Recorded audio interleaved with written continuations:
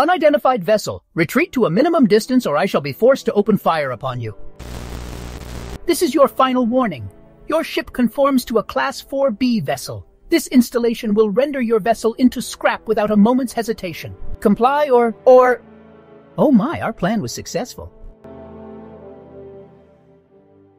A powered-down, desolate ship, drifting closer and closer to an unknown but unmistakable structure hanging in deep space. A ring we all know too well, one we have been familiar with for decades. Installation 04, home to Guilty Spark, a being very unlike any other in the galaxy. Having once been human, the Monitor finds himself far more inquisitive than the average created creature. Guilty Spark had reached a state of being previously believed impossible to an AI of Forerunner nature, but his unique circumstance had led him to grow bored. He performed a lot of experiments on his installation, having let the flood run rampant on a small section, only to severely quarantine it, trying to occupy any given second of time. He had, however, managed to break the monotony for a brief moment when a vessel entered his installation's reach. Very little is known of this vessel. What we do know is that 343 Guilty Spark waited for days, then weeks, and months. Months turned to years, and those became millennia. The Monitor waited for anyone to exit the vessel, all the meanwhile constructing a sarcophagus to quarantine off said vessel of survivors. But in the end, it was meaningless, as no one entered nor exited the vehicle, and it became forgotten to the ages. On that day, Guilty Spark vowed to not let that happen again. He would make contact with the next sapient life forms he encountered. He would know one way or another if his makers had succeeded or failed in their task against the flood. This would be the day he had been waiting for eons. 343 Guilty Spark had followed every protocol dictated by the Forerunners. He had jammed transmissions from the unknown vessel and had given them a stern warning, but the vessel showed no signs of having any crew or power, ultimately leading to a repetition of the vessel of eons past. 343 Guilty Spark was excited to make first contact with a species after the firing of his installation. However, after thorough scanning, he came to realize two things. His first realization was, this vessel housed reclaimers. In a dormant state, he would have gladly woken them up, allowed them to reclaim the gifts of his makers, and end his exile. But his second realization was the true nail in the coffin. This vessel had detected positive for flood contact. His excitement withered on his mind. This flood had originated outside his installation, and signs pointed to an extensive battle between the flood and the now dormant crew, both on the exterior and the interior of the ship. Given these scans, his duty was clear. He had to quarantine the vessel, refute all contact from it, and seal it away, much like the first one. This would lead the Monitor into yet another state of being, not one his makers believed possible for an artificial creation: depression. Spark soon thereafter began constructing the sarcophagus for the second vessel that would encompass the Spirit of Fire, all while slowly descending into madness. A state of rampancy which would dictate his actions be far more fierce upon his next encounter with biologicals. Extreme measures had to be taken next time. The events of Halo Combat Evolved start out exactly the same. After landing on the ring, however, Chief has begun receiving strange transmissions of an old UNSC frequency. While he is rescuing survivors from the crash of the Pillar of Autumn, he keeps receiving these signals, but unable to figure them out. Things continue same as regular. Events stay the same until the Truth and Reconciliation. Master Chief and the group of Marines that storms the Covenant capital ship are met with a surprise. In the skybox above, all the Covenant vessels begin to open fire. The UNSC forces on the ground think this is friendly fire. Maybe this ring is causing them to go crazy. Who knows? They certainly don't have time to sit and watch, no matter how lovely the sight of exploding Covenant ships may be. As Chief heads on board the Truth and Reconciliation, we see purple lights and explosions reflecting off his visor. Somehow I don't think that's good news for us. After rescuing Keys and him telling them about how the elites kept muttering about whoever controls Halo controls the galaxy, they flee on the stolen spirit. But to their surprise, there's hundreds of pieces of Covenant ships floating out in the orbit of the ring. Keys and the rest of the UNSC are confused as to what happened and kinda chalk it up to friendly fire, but believe some of the Covenant wanted to take the ring for themselves and not the rest of their religion. This leads to the next mission, the Silent Cartographer. This goes by pretty quickly, as storming the beach isn't quite as difficult this time around. There is a lot less Covenant, but what Covenant forces are here are more desperate and ruthless. Chief has to face off against a lot more Jackal and Grunt reinforcements. instead of elites. The hunters also don't try to fight Chief outside. Instead, they wait inside to ambush him. Things seem very disorganized for the Covenant. Here, we once again get more transmissions of the secret old UNSC frequency, and Cortana begins to suspect there's other forces on the ring, ones that are unaccounted for. The transmissions stop once Chief goes underground to storm the control room, however. The mission goes by almost exactly the same. The Chief notices something very different from the elites and other races of the Covenant. While he had snuck up on several enemies worshipping the ring as a holy relic, these ones seem to be mad and fueled by an unshakable anger. They don't care about damaging the ring anymore, and are using crude tactics to root out the UNSC, with kamikaze banshees and deploying 10 times the amount of wraiths as originally. Whatever damage the ring might take no longer concerns them. Throughout his journey on the ring, Cortana has been clearing up the signals, which she begins to understand. In this time, the same discovery happens with Silva, insisting that they beat the Covenant to the weapons cache, which we know to be the Flood. The main difference here is that now Cortana has cleared up these mystery signals, and she is sure they're of UNSC origin, with the only words she could clear up being Spirit of Fire. With this mention, Johnson perks up quickly. Spirit of Fire? They're alive? Here? Mind filling me in? The Spirit of Fire went missing 20-some years ago. After leaving Harvest in pursuit of a Covenant vessel, she vanished and went missing with all hands presumed lost in action. These transmissions aren't clear quite yet, but it seems either an escape pod or a communications buoy survived and made it here somehow. Could the whole ship have made it? Unlikely, or these transmissions would be a lot stronger.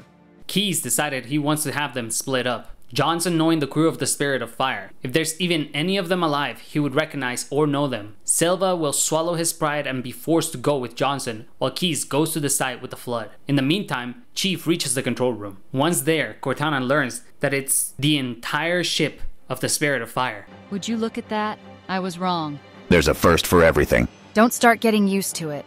Hold on a minute. No, this can't be. Chief, you have to stop Keyes. No, that can't be. Oh, those Covenant fools. They must have known. There must have been signs. Slow down. You're losing me. The Covenant found something. Buried in this ring. Something horrible. And now they're afraid. Something buried? The Where? captain. We've got to stop the captain. Keys? What The do weapons cache he's looking for. It's not really... We can't let him get inside. I don't understand. There's no time. Get out of here. Find Keyes. Stop him. Before it's too late.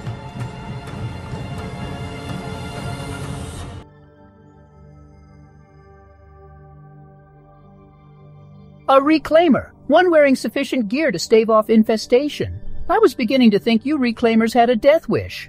Identify. Who are you? I am the monitor of Installation 04. I am 343 Guilty Spark. Step out of the way, Spark. I have to get in there. I'm afraid that won't be possible. The Flood have taken this facility and are rapidly expanding their influence throughout the installation. The Flood? Surely you just reclaimer. Move out of the way. I have to get to Captain Keyes. I won't ask again. Ah, yes, the leader amongst you. Yes, the Flood have already taken him and infected his vulnerable flesh. It is a shame. I had imagined I would have a chance to parley with him, but his foolishness got him killed. Did you kill Captain Keyes? Guilty Spark teleports Master Chief to the library, where the mission transpires much the same as regular Combat Evolved, with one main difference being that Spark is a lot more talkative. He isn't passing out his only chance in 100,000 years to talk to anyone. What is the Flood? You really do not know? Oh my. The Flood are a parasitic organic life form that consumes biomass, predominantly sentient life forms, and incorporates both their knowledge and intellect into its hive mind. They were my maker's greatest foes. Your makers, the Forerunners? Precisely. I have been safeguarding this installation for millennia, waiting for you reclaimers. I never thought I would be the point of first contact. I had always assumed you would come more prepared. It was a foolish thought.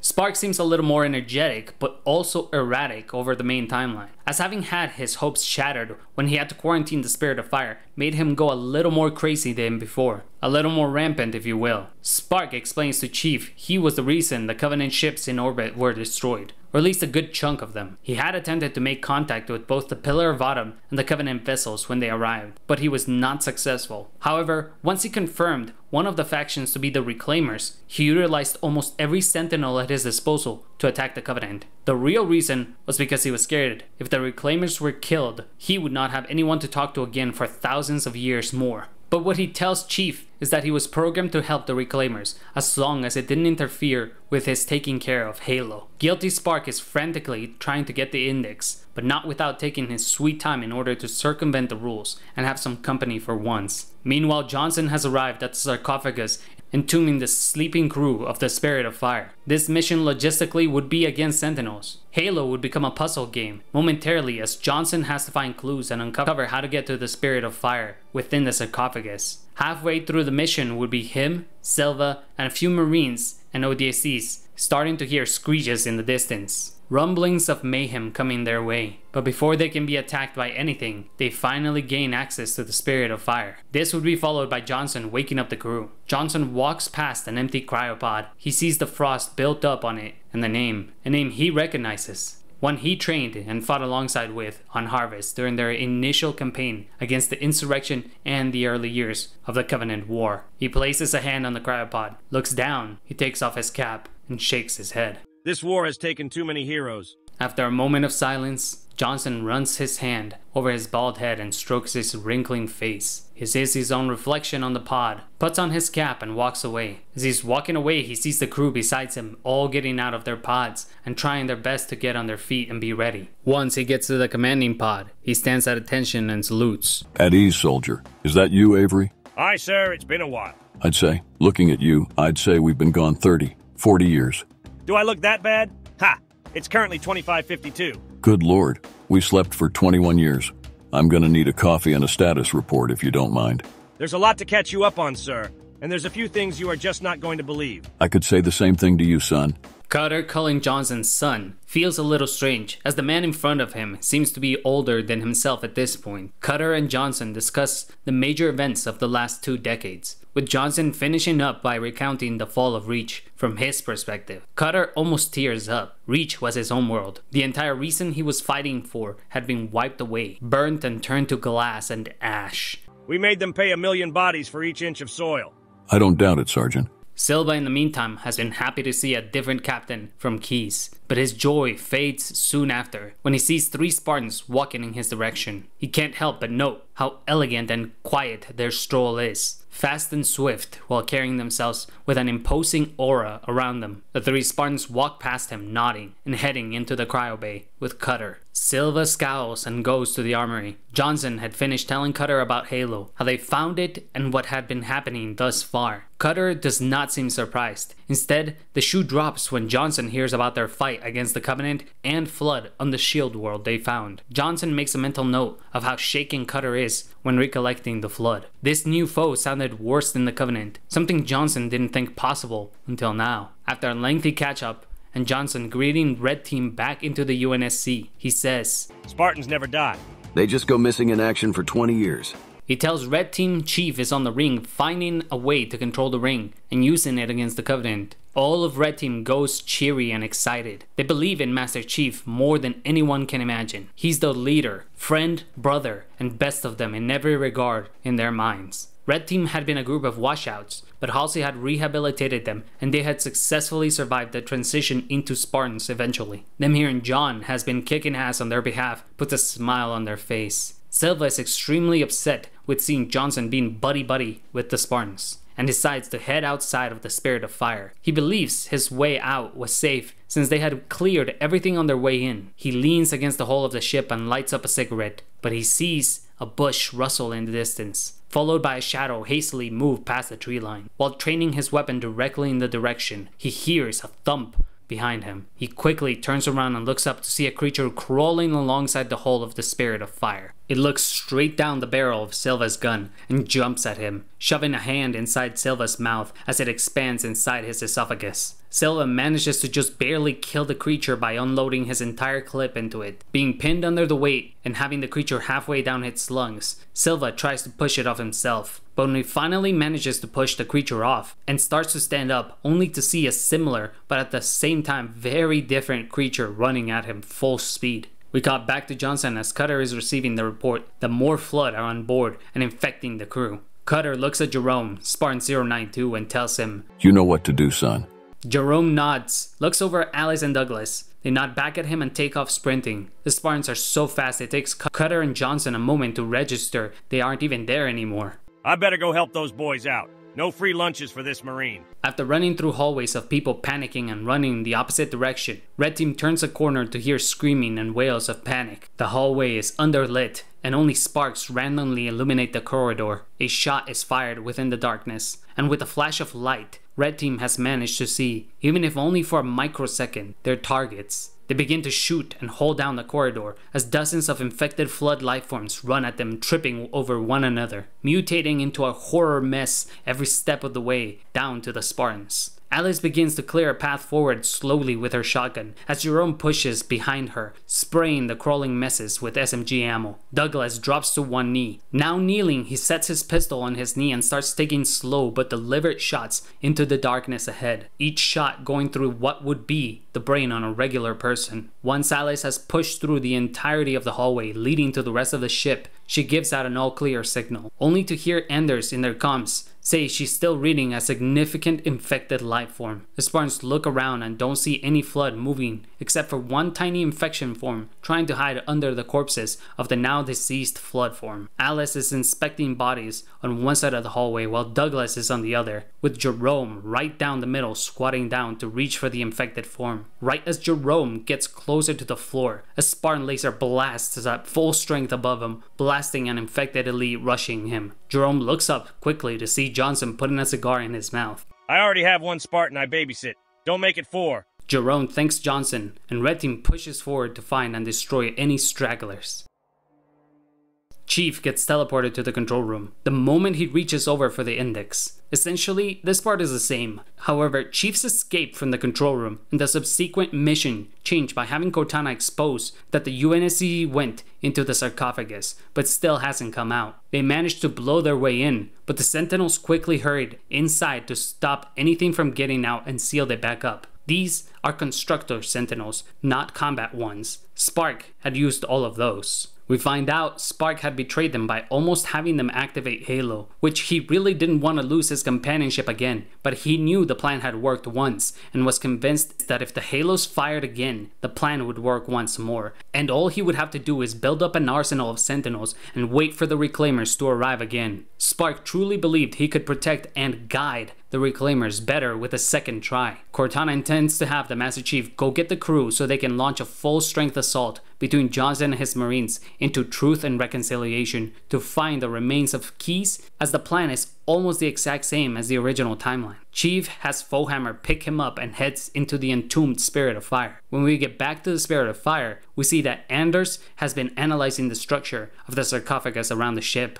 She devises a plan very similar to the one they employed during the Halo Wars campaign, where they used gremlins to keep the Forerunner pylons shut down. This time, they will shut down the Sentinel fabricators that keep protecting and rebuilding the sarcophagus. The mission is for Johnson and the Spartans, as well as the crew of the Spirit of Fire, to work together on taking out all 4 locations, keeping the Spirit of Fire trapped. The first half of the mission would be from a Halo Wars style gameplay. Story-wise, Johnson gets to his fabricator first, driving a gremlin. Once the Spartans get to the other 3 to take them out, Johnson is overwhelmed by Flood and Sentinels. He has to abandon the gremlin, which means they can't get out yet. But this abandoning means that Red Team has to come together to destroy the final location. This switches over to the regular Halo mission. As you play from Jerome's point of view, it would feel very similar to Halo Reach, as Douglas and Alice assist Jerome in defeating the undead hordes of Flood and mechanical warrior Sentinels about. Though they defeat all enemies in the area, they think the plan is busted because they can't take down all 4 locations. That's when Johnson arrives in a mechanized suit, each step making the ground shake. Johnson on board a Cyclops, an experimental one at that, one called a Colossus, twice the size of a regular Cyclops. He immediately goes to town on tearing down the Forerunner fabricator and the force field that's keeping the Spirit of Fire entrapped inside the sarcophagus. By the time Chief manages to arrive to help the crew, he sees from the Pelican cockpit the sarcophagus crumble and the Spirit of Fire rise into the sky triumphantly, rising over the horizon. Instead of coming to help, Chief and Foehammer dock inside the Spirit of Fire and acquaint themselves with the crew. This gives Master Chief a chance to catch up with Red Team. Red Team's biggest concern isn't who's winning the war or what kind of new weapons and technology have been advanced in the last 2 decades. No. Their only questions are regarding what Spartans are still active, how many colonies they've lost, and if Mendes and Halsey are still alive. While Chief and Red Team catch up, Cutter has now assumed command. As Cortana is plugged into the spirit of fire, she analyzes all the data left behind by Serena. Cortana is seemingly sad, mentioning what a tragic life Serena had. With less than a year of being active and spending the remainder of her life in a ship with nothing to do or anything to occupy her mind, Cutter is also sad. From his perspective, it had only been yesterday when he saw Serena, an AI he considered a child. The relationship he had formed with his ship and its AI felt akin to family. Cortana has informed them of what happened to Keys. While she only knew he was infected from 343 statements to the chief, she could still track the neural implants within him. Cortana is semi-aware of what the Flood are from being inside the control room's console, but she does not have the first-hand experience the Spirit of Fire crew does. She insists they may be able to cure Keys, but Cutter tells her he only wishes that were true. He lost a lot of crew on the other Forerunner shield world to those things, and Anders's research had proved that if a cure existed, it was far beyond them, especially if the Foreigners themselves couldn't find a cure. Besides sterilizing the whole galaxy, Cortana and Cutter make a plan. Red Team will go to the Truth and Reconciliation and forcibly remove Keys' implants in order to blow up the Pillar of Autumn and stop both the Flood from leaving Halo and the Covenant from getting the power of the ring. While they do that, the Spirit of Fire will go to the Pillar of Autumn and deploy a base over it, where they can set up a limited campaign against the amassing forces. Their main goal is to secure the area from the Flood and Covenant, as well as remove the Sha Fujikawa slip space drive from the Autumn so they can transport it to the Spirit and use it themselves. That way, once Red Team comes back, they can quickly overload the reactor and get out of there. If I haven't made it clear yet, the Flood here are a bit stronger and smarter than in the original timeline. When 343 Guilty Spark sent out the Sentinels to attack the Covenant, they brought down a lot of ships. The survivors and those who escaped the mayhem landed on the ring, meaning a lot of biomass was ripe for the parasite to consume. Foehammer drops Red Team in Chief on top of Truth and Reconciliation. Watch your backs out there. The Flood is nothing like any foe we've faced before. No offense, Chief, but I think we have more experience than you do against these things.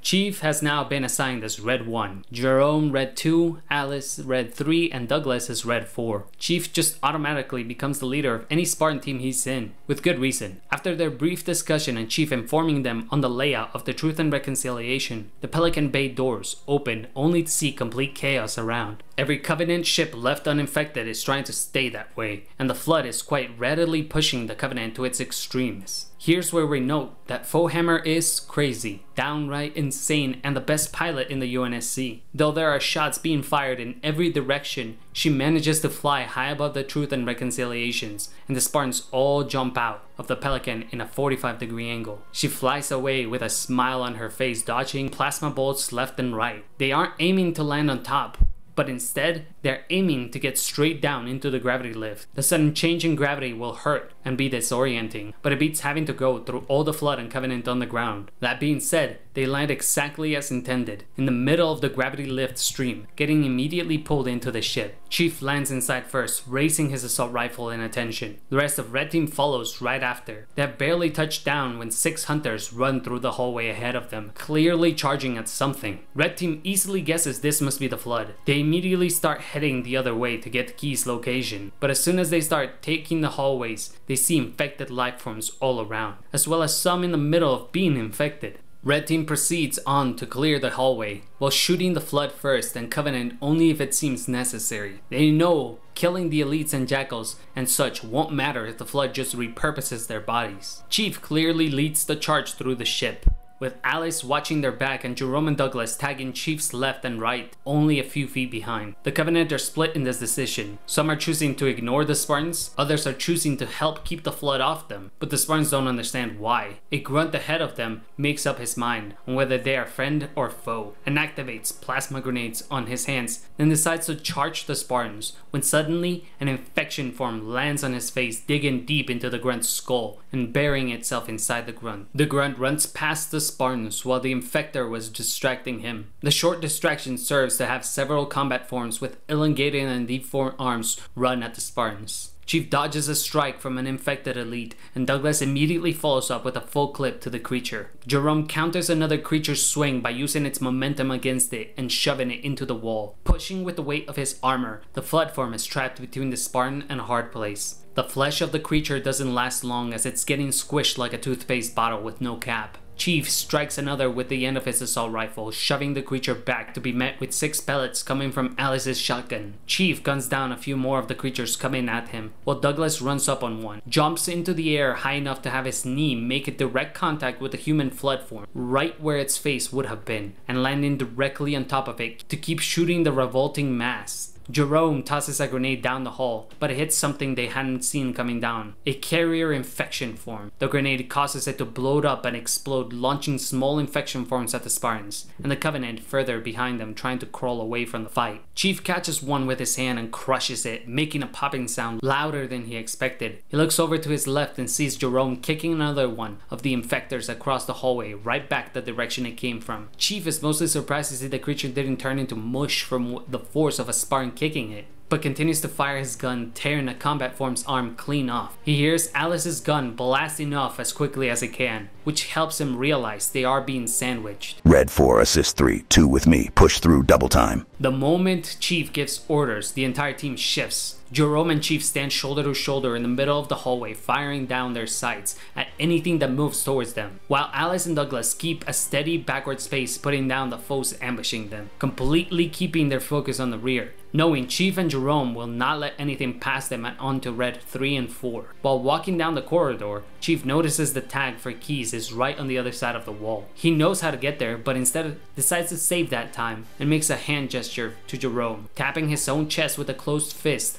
Jerome knows exactly what Chief meant and looks over to the left to pick up a dead grunt's body. He rips off the mask of the grunt, only to realize the grunt wasn't dead quite yet. But now, with the force of the Spartan twisting his body around like a ragdoll, the grunt is finally put out of its misery. Jerome shakes the container and it quickly becomes cold enough that it can feel a small temperature change within his nerves through Mjolnir. He breaks apart the device and lathers up the wall, painting it with the methane. He takes the now truly dead grunt's plasma grenades and tosses them against the wall. The Chief and him quickly run over to cover Douglas and Alice with their own bodies, and the wall explodes in a massive flame. Chief and Jerome push through, with Alice and Douglas keeping the hole in the wall to keep their backs, one facing down each side of the hallway, massacring down anything running their way. Inside, Chief and Jerome are met by strange flood forms. Some Chief had not seen until now, but ones vaguely resembling the ones Jerome had fought on the Forerunner shield world. A few pure flood forms have begun to spawn through mutation, but what's more concerning is the hulking mass in the middle of the room. This thing is in a transitional period. It's no longer the thing resembling a proto-gravemind from the original timeline, but it is also not a gravemind, not quite yet. Slightly shocked at whatever the pus-filled creature in front of them might be, Chief and Jerome pushed just deep enough into the room to retrieve neural implants from within what used to be Captain Key's head. Jerome protects Chief from incoming creatures while he does that. Seeing this as his only chance to get some payback for what they did to Keyes, Master Chief leaves a grenade inside the husk of Key's body, and the two Spartans take off running into the hallway with Douglas and Alice. They plan to exit out the vehicle bay. Red 3, take the lead.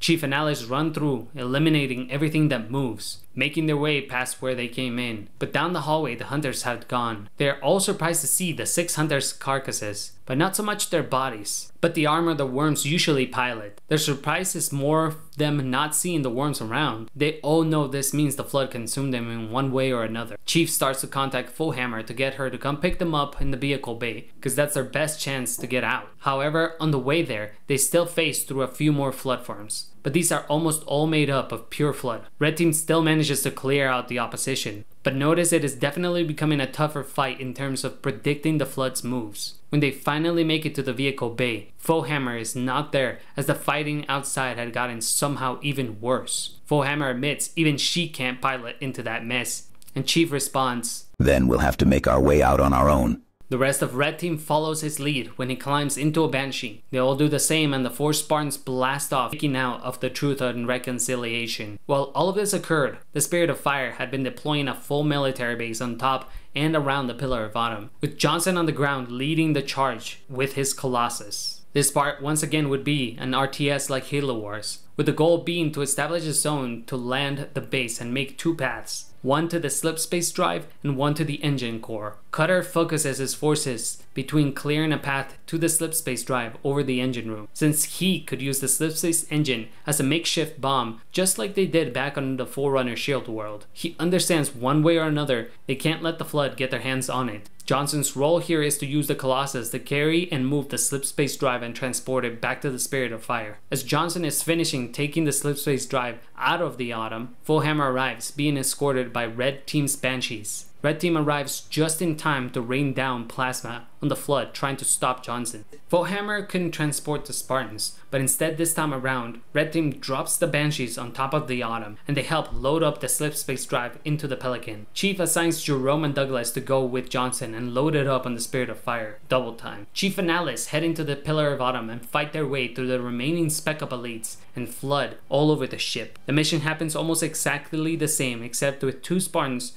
things go far more smoothly. Yes, the Flood are stronger here, but Alice is seasoned against the Flood, and the Flood aren't actually focusing too much on the Pillar of Autumn. Their main goal is to build a Gravemind and take one of the Covenant ships off Halo. But what's happening in the ground is that Thelvadamy is striking down any ship leaving the orbit of the ring. Chief and Alice have a Warthog run to the site where Foehammer is usually supposed to pick up the Chief, and instead, that's where the Banshees were set down. Alice and Chief escape the Pillar of Autumn and take their Banshees up to the Spirit, where Johnson, Jerome, and Douglas have been hauling ass to load up and properly mount the slipspace drive. Cortana has plugged in a course for the Spirit of Fire to stop at Reach. They plan to pick up the Spartans, because Chief and her know there's no way the Spartans would have died. This basically leads to the events of First Strike, except with an extra 3 Spartans. Meaning the battle doesn't cost the lives of Lee and Anton. With the extra Spartan power, when the Spirit of Fire comes across the UNSC Gettysburg and the Ascendant Justice, the elites that hide and manage to get a shot off on Anton and Lee this time do not survive. With 2 extra Spartans and Red Team, the invasion for Earth is gonna go quite a bit different.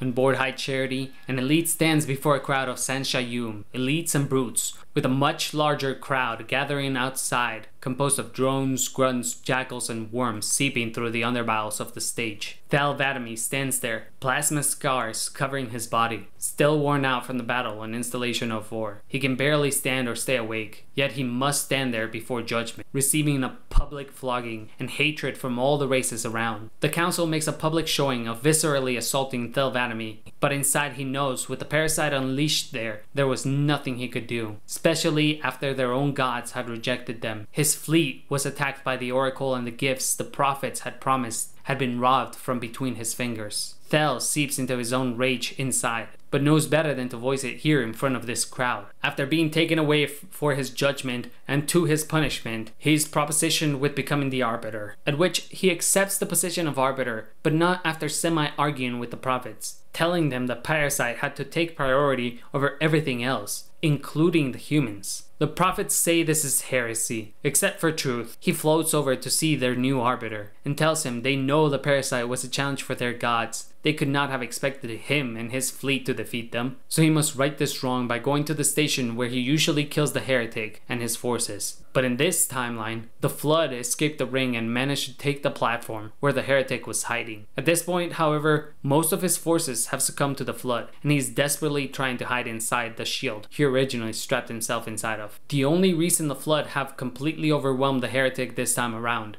is because they had a little extra biomass and strength before the ring blew up. To this end, the prophets tasked their Arbiter with slaying the heretic and vanquishing the Flood. Thelvadamy heads down just like in the original timeline, except more prepared for Flood than originally. Only the best of the best go down with the Arbiter. By the time the Arbiter reaches the heretic, however, the shield has been taken down and he doesn't find his body. Instead, he gets a signal from his equipment, burrowed deep into a grotesque mask of cancerous flesh. As the Arbiter reaches into it, he sees it move and shiver. Inside his head, the Arbiter hears, "This does not belong to you."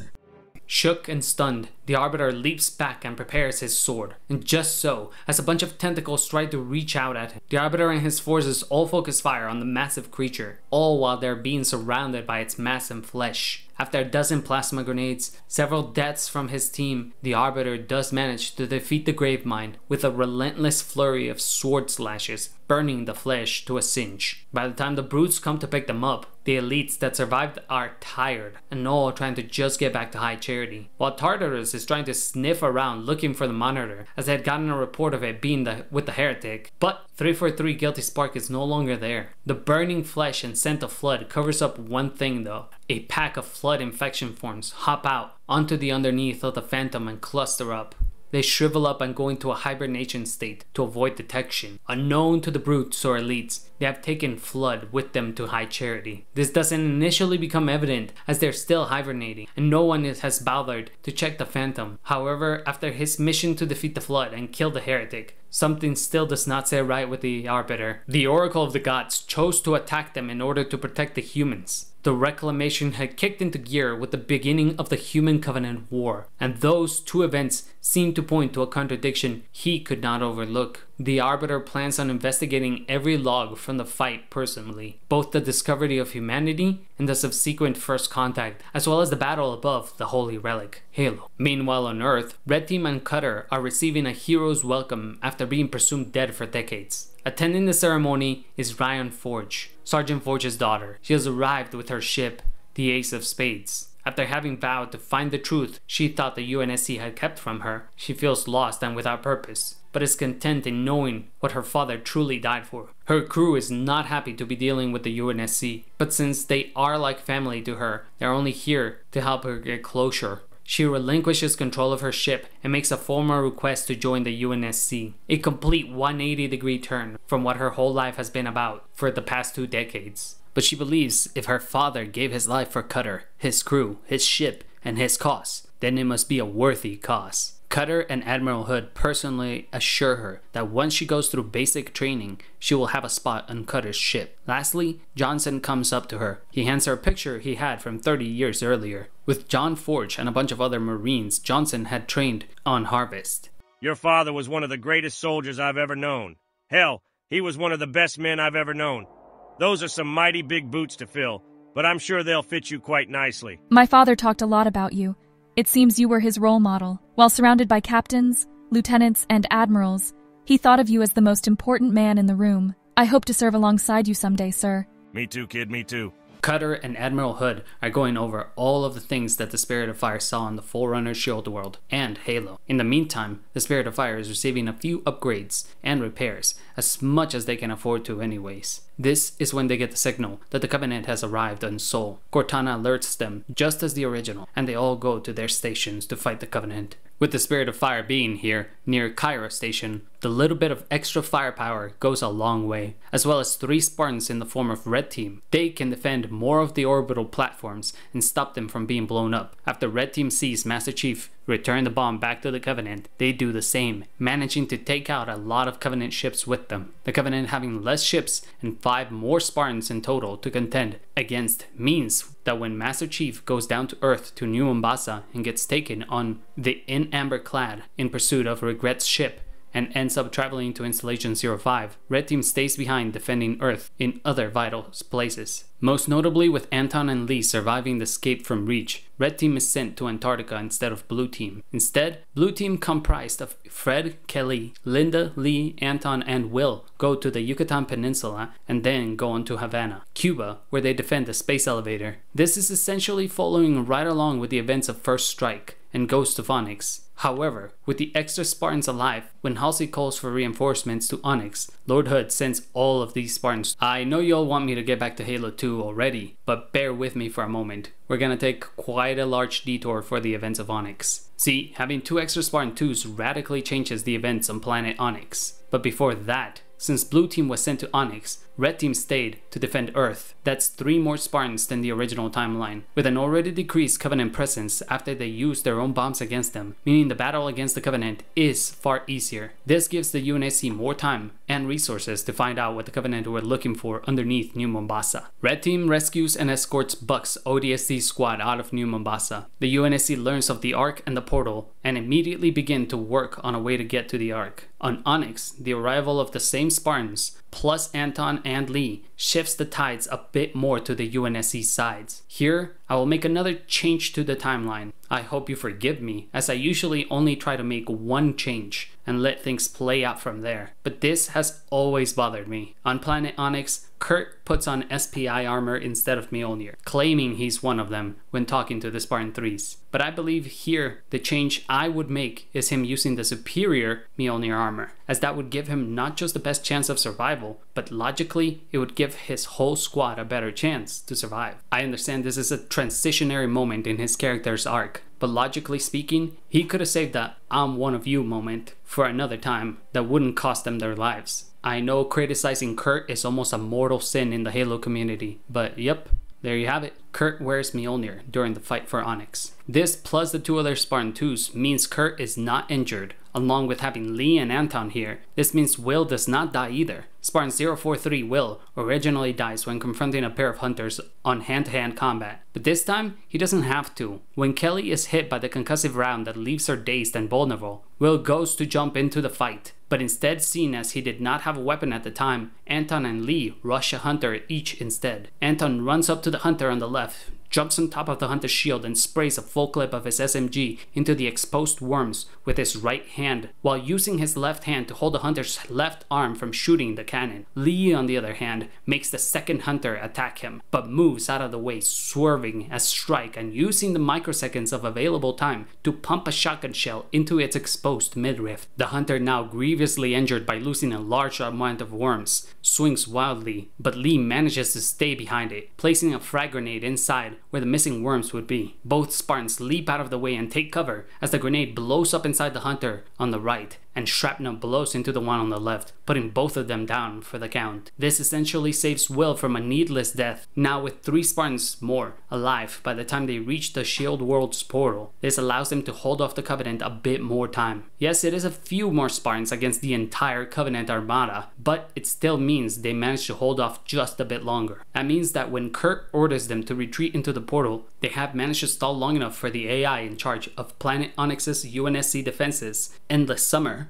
has managed to set a timed explosion of the warheads Kurt originally sacrifices himself with, meaning yet another Spartan survives. The events in space are not affected by all these Spartans, however, and the UNSC does a valiant effort in teaching the Covenant humility, but in the end, it all winds up the same. The only UNSC ship to survive is the UNSC Dusk. More importantly, once Planet Onyx breaks up into trillions of Sentinels that utterly wipe out the Covenant, the Dusk doesn't just take off back to Earth. See, inside the portal that takes the Spartans, Halsey and Mendes is a slip space bubble holding the Shield World Dyson Sphere, and in there time moves slower than in normal space. See, this time with extra survivors, and then being Spartans, means they don't tire as quickly as regular people. They manage to explore part of the Shield World way faster. They discover Prone to Drift, aka the engineer Huragok, and all this means they make contact with the UNSC Dusk before it returns to Earth. Seeing there's no threat left outside the slip space bubble, the engineer Prone to Drift brings the Dyson Sphere into real space months earlier than they do in the original timeline. And if you want to ask me how 4 Spartans just reduced 4 months of wandering around inside the slip space bubble, I'm gonna chalk it up to 2 things. 1, they can spread around more, covering a lot more ground. And 2, the one who finds Prone to Drift wouldn't be Lucy, it would be someone who can actually speak. And even if the engineer can't speak back, it can clearly understand. That in itself is a lot of time not wasted. Alright, welcome back to those who skipped the ONYX section. Just know these events are gonna be a little bit more important heading on to the rest of the video. Back on Installation 05, Master Chief and the In Amber Clad have arrived. These events are almost exactly the same, except with one difference. When High Charity exits slipspace, it is on fire, and almost immediately out behind it, thousands of Covenant ships are fighting one another. It is a full-blown civil war within the Covenant from Chief's point of view. For those of you wondering, what? I have 3 words for you. In English, that means Thelvatomy, having done research, meditation, and evaluation of all available data, has come to a harrowingly shocking conclusion. One he feels revolted by and contemplates taking his own life for, even thinking about. the only thing that explained why the prophets were so hellbent on destroying humanity, yet the Oracle itself tried to protect them, why Forerunner technology never truly naturally reacted to them, but it just happened to be on every human world. This truth is something the Arbiter doesn't want to believe, but after seeking aid from the wisest elites he's ever known without directly telling them what weighs on his mind, he decides he must confront the prophets and the council to get the final verdict he seeks. During the time he spent doing his research, however, the location of a second Halo ring had been found, and High Charity had begun its journey to the Holy Relic. While in slipspace, High Charity rapidly began to approach the gravemind of Delta Halo, setting the stage for the infection forms on board the Phantom docked on High Charity to exit their dormant state. In one of the vehicle bays, several Kig-Yar working on regular maintenance and repairs to a nearby Banshee hear the skittering of steps and look over to see a small misfigured shadow across from a Phantom to a nearby ghost. The Jackals stop their work. One throws an insult, claiming it to be a dirty little rat. They believe it's a grunt and plan to attack him to teach him a lesson. The two Jackals quickly run over both sides of the ghost, but find that they never stood a chance to begin with. One is immediately set upon by the infection form, strangling the Jackal's neck and forcing itself inside him. The other Jackal is shocked and trips over himself, falling backwards. As it begins to run away, he sees a brute coming in his direction. The Jackal struggles to make any sounds besides some high-pitched squawks, but when he reaches the brute's to beg for help, the brute grabs him by the neck, lifts him up and slams him to a wraith. The Jackal knows how brutal the brutes are, but he believes this attack to be unprovoked, until he sees several boils popping out from the brute's face. From on top of the wraith leaps down an infection form, seeping its tendrils into the Jackal's ear canal. The last thing the Jackal sees from the corner of his eye is the Jackal he had been doing maintenance with. Hell, it could have been any Jackal in the galaxy, but the only thing he recognized was the clothing. The Jackal was enlarged and hobbling about. He had become a carrier, now able to reproduce at an exponentially faster pace. We cut back to the Arbiter having summoned the council and the prophets to the giant chamber. He has a few loyal supporters, but he knows this audience will either be his end or that of the Covenant. The Prophet of Mercy demands, "What is the meaning of this?" The Arbiter begins to explain his findings. He informs the entire council, but the prophets aren't having any of it, quickly demanding Tartarus and his brutes to silence the Arbiter for his heresy. Though a fight breaks out between the brutes and the Arbiter's supporters, the Arbiter continues to plead his case loudly in the chamber for anyone to hear. He gets boos and called a heretic, but some others listen and begin to put the pieces together themselves. So much so that the factions within the crowd start to fight, or so it seems to everyone around. In reality, the first strike wasn't between believer and heretic. It wasn't between brute and elite. It was between infected and non-infected. The flood had reached the council chamber, but it had looked like a battle between the brutes and elites had broken out, and chaos and mayhem soon followed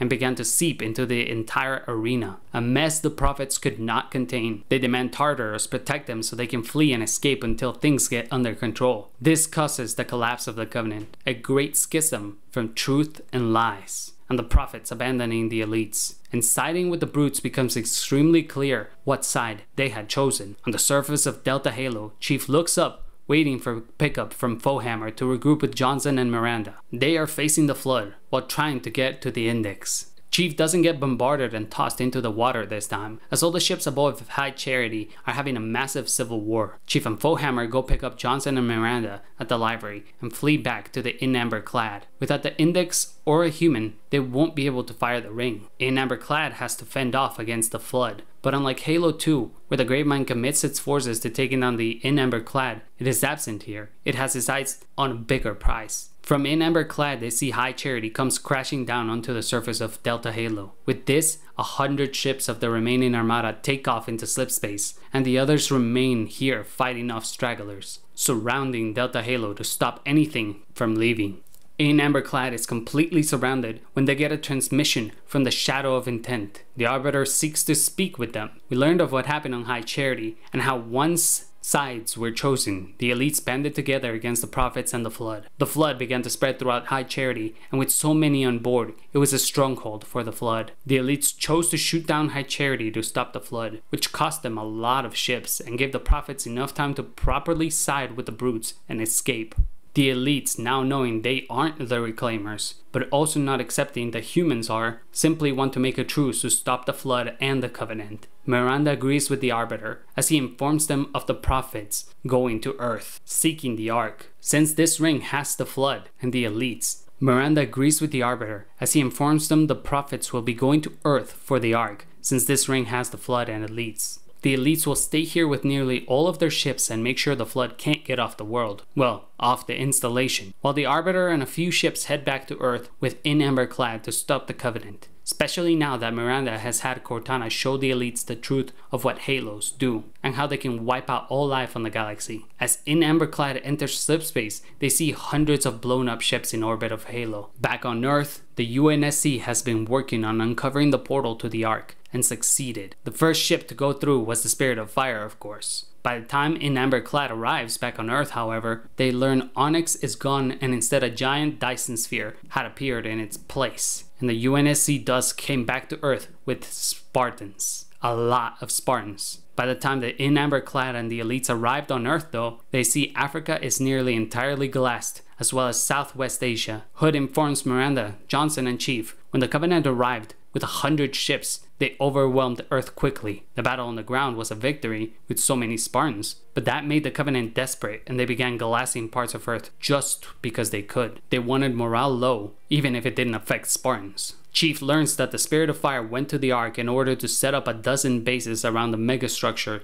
to protect it for when the Covenant inevitably came looking for it. Hood says it's unfortunate that they did, since they could have used the Spirit of Fire as the Covenant almost immediately after arrived on Earth. The Covenant found the portal to the Ark, even though the UNSC tried to reinforce the area with everything from Spartans to Mac cannons. The Covenant that survived Earth's defenses just bombarded the hell out of the continent, glassing everything around and further excavating the portal. The first mission after returning from Delta Halo is to rescue Blue Team from the glassed underground remains of Africa. Chief and the Arbiter work together, just like Halo 3, in taking down brutes and the Covenant teams on the ground trying to secure the area, since the prophets were going to be crossing the portal soon. The Arbiter is surprised to see and find so many Spartans, so many demons. For decades, while he was Fleet Master, he hadn't known how many there was. But after an encounter against Spartan Jai 006, he had known firsthand how fearsome and deadly they were. Seeing 8 Spartan 2s in one place has his head spinning. This cleared up a lot of questions as how the Covenant had not managed to beat humanity after nearly 3 decades of war. Chief had heard of Kurt's current status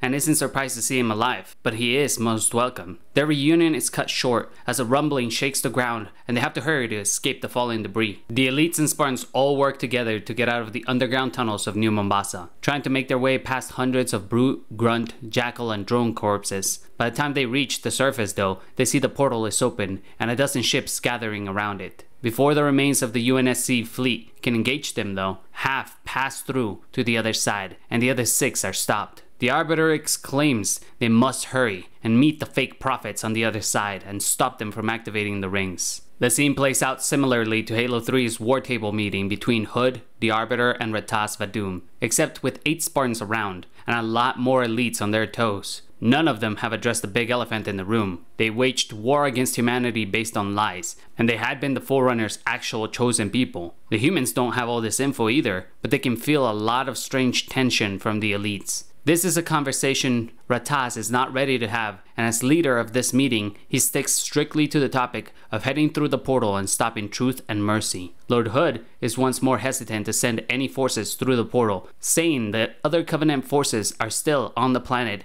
and more could show up at any moment. Chief convinces him of sending Blue Team in, but being very deceiving by not mentioning that he had already added all the Spartans in the room to Blue Team's roster. Johnson, being fully aware of what Chief did, just gives him a side glance and laughs while walking away. Cortana speaks directly into Chief's head.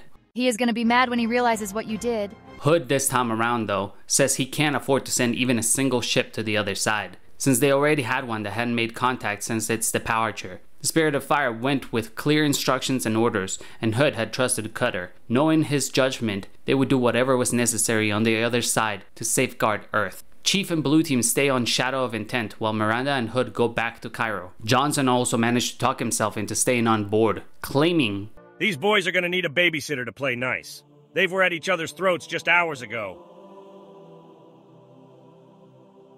Captain's report, December 11th, 2552. 5 hours, 5 long hours. That's how long we held out against the Covenant. At first it was going well. Then setback after setback, loss after loss. They tore down bases we built over the course of weeks in mere hours. Made what was supposed to be an ark to weather out this storm. Into hell. Of course, that's all the ark is now. It's hell down there.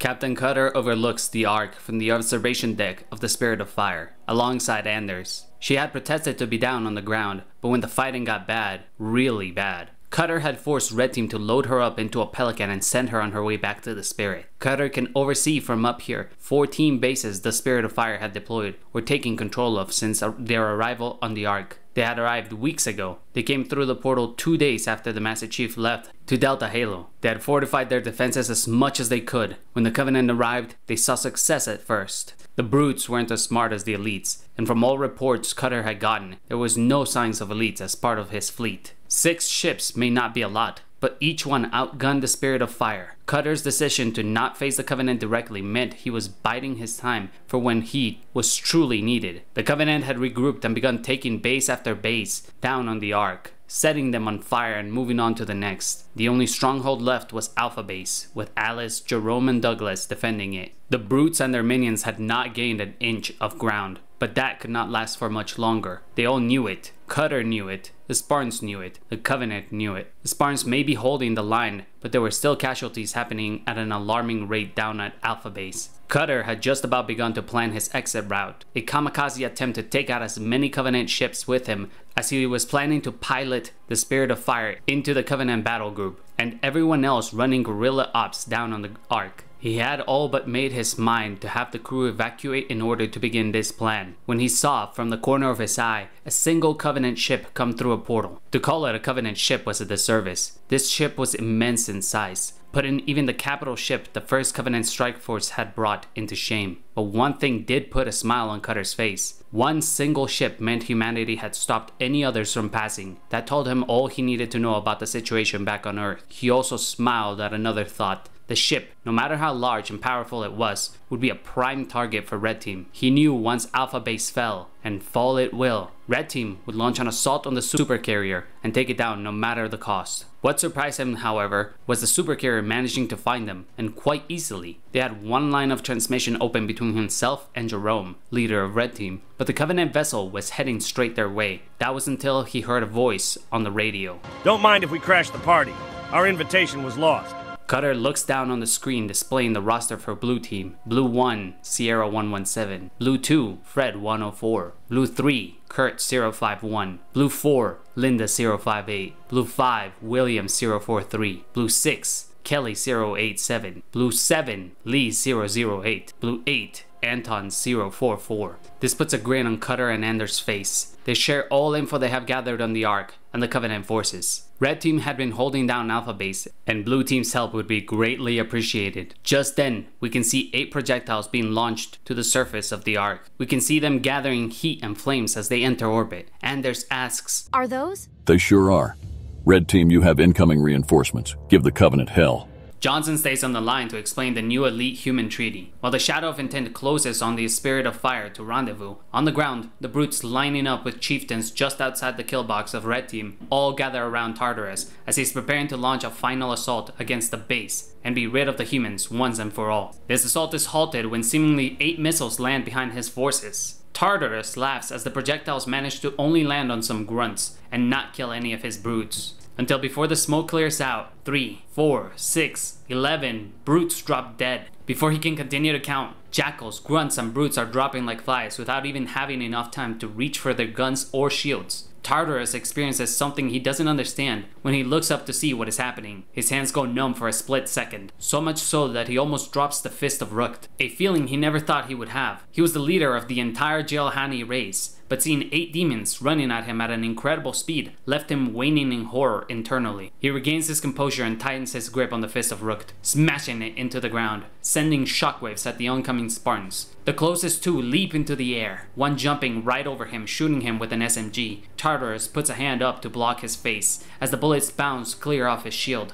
The second Spartan to have jumped attempts to kick Tartarus mid-air, but he manages to grab the Spartan by the foot, almost smashing the demon into the ground. But in a blink, Tartarus had lost his grip and got struck on the face by another Spartan, one clearly much faster than the rest. Several more bullets begin to bounce off his shields, with 5 Spartans shooting at him, assault rifles, 1 SMG, and a battle rifle. These are all small arms fire for the brute. He believes he can withstand it just long enough to come up with a plan. The one wielding the Fist of Rukt could dispatch as many demons as would face him, or so he thinks. As he raises the Fist of Rukt's gravity hammer, a heavy caliber sniper shot cleaves right through his shields. With a single shot, a swift shot, 3 of his fingers and his thumb drop to the floor, alongside the legendary hammer. His eyes widen as he sees his fingers falling almost in slow motion. He tries to catch the hammer in midair, but the speedy demon is on his left side, pressing the human weapon known as a shotgun into the forearm of the brute. The next 3 things that go through his mind are almost instantaneous. A shot from Kelly into the white brute's arm, separating the forearm from the bicep. A full SMG clip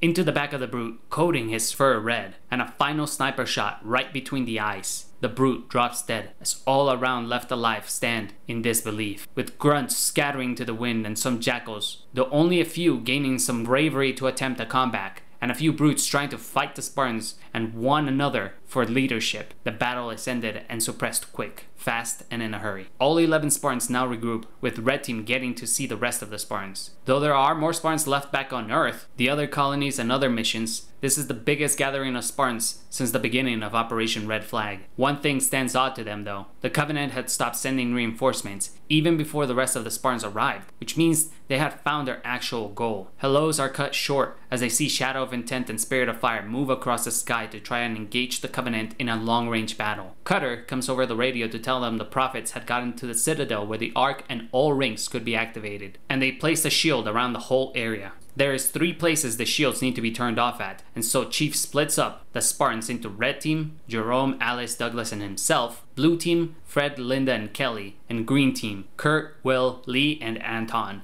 Each team will strike one of the shield places and take it down so the Shadow of Intent and Spirit of Fire can close in and finish off the Covenant. The Arbiter will meet them on the ground to kill Truth and Mercy himself. The next mission here plays out the same as the Covenant from Halo 3, except with Red Team's help, Chief is easily able to shut down the first section of the shield. With 11 Spartans working on the shield's shutdown, it goes down incredibly fast. However, just like in Halo 3, a slipspace portal opens up above the Ark. Through it arrives High Charity, infected, with a small difference this time around. The population of High Charity was almost entirely converted from the sneak attack of the Flood, since the Arbiter had called in a session of the Council, when it all went to hell. The crashing of High Charity into the Ark signals the end of the Covenant. Pods begin to rain down on every location possible. Combat and pure forms able to attack all Spartan teams at will. Red Team pushes through the Citadel with the Ark's activation at hand. However, surprisingly to everyone, the Ark has not been activated. The Covenant had captured several humans from all other bases of the Spirit of Fire had established. What the humans and elites don't know is the assault of the Flood on the Citadel allowed it to infect those humans and the rest of the Covenant here. The Spartans and elites all arrive as the rings have begun to activate. The only reason they had activated to begin with was because a crew member of the Spirit of Fire had been abducted and was trying to run away from the infection form. She tripped over the convulsing body of the Prophet of Truth and accidentally activated the Ark on her fall down as an infection form began strangling her and digging itself into her spine for a connection with her nervous system. The Spartans and elites here rush to deactivate the rings, but this leaves them all in a vulnerable position, surrounded and outnumbered by the Flood. Arbiter and his elites, Chief and his 10 Spartans, all surrounded by tentacles and flood forms creeping on them, seeking a way out, when a missile hits the window, exploding on impact and shattering an entrance into the Citadel. An albatross with an exposed open hatch comes in. From the back, Johnson is inside a Cyclops. Yes, the Colossus. During the downtime while setting up bases on the Ark, the Spirit of Fire had mounted a minigun on one arm of the Colossus and a Spunkner rocket launcher on the other. Quite similar to the Mantis, however superior in some ways and inferior in others. With slow mobility and less overall firepower, but the minigun machine gun attached fires faster, making it more effective against small targets,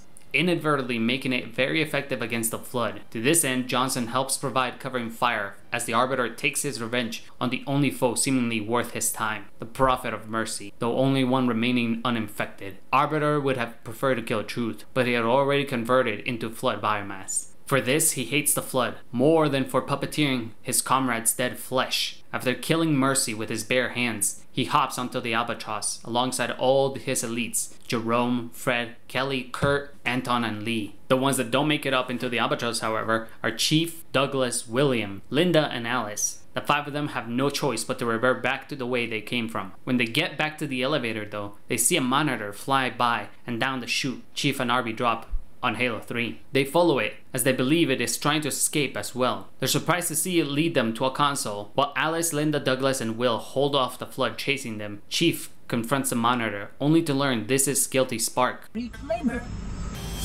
On Halo, you tried to kill Cortana. You tried to kill me. Protocol dictated my response. She had the activation index, and you were going to destroy my installation. You did destroy my installation. Now I have only one function: to help you, Reclaimer, as I always should have done. When did you know? Just now. But I had my hopes. What will you do? Light it. Then we are agreed. A tactical pulse will completely eradicate the local infestation. I will personally oversee the final preparations, though it will take time to fabricate.